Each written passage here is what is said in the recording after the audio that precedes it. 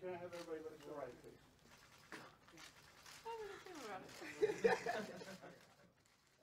We are in Las Vegas at CinemaCon launching the new Spideyverse.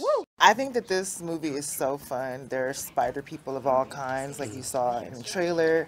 It's, you know, so unique in that way and representing all types of different cultures, all types of different people, genders, the like. And so it's really, really just an amazing experience to watch on screen.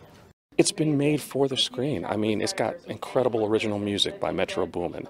Daniel Pemberton's done another amazing score.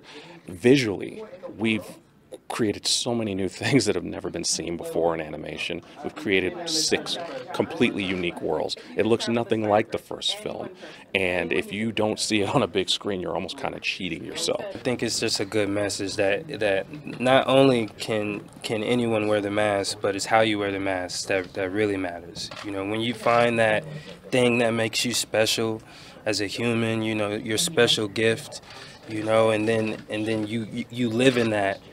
It then becomes like, what are you doing with it? How do you walk in your purpose and make a difference? And I love that message for you know, kids, adults, and humanity in general. So they're going to see themselves. They're going to see the world.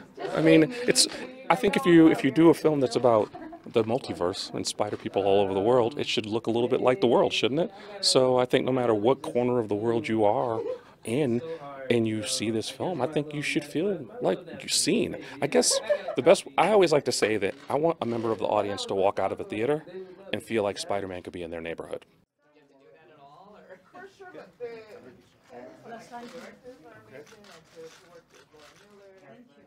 The first film, all these unique spider characters came into Miles Morales' dimension. This film, Miles goes to all these other dimensions. So whereas everyone was coming to him, in this one, Miles is going to everyone else. You know, it's got great stakes. It's got so many returning characters, so many new characters. We've only announced a handful of the new ones, and we've got a lot of neat surprise cameos that I think are going to really delight people. It is phenomenal. It immerses you in a world. It immerses you in multiverses. The cast is phenomenal. The music is amazing. You're going to want to be seated and watching this from a theater. There's no denying that scale has a very unique way of sweeping you away.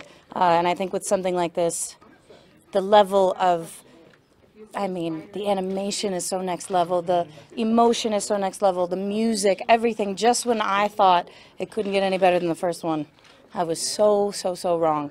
And I really, truly feel like there are very few experiences in life that compare to going to a movie, sitting down with your popcorn or your movie snack of choice, and just, like Issa said, immersing yourself into the world.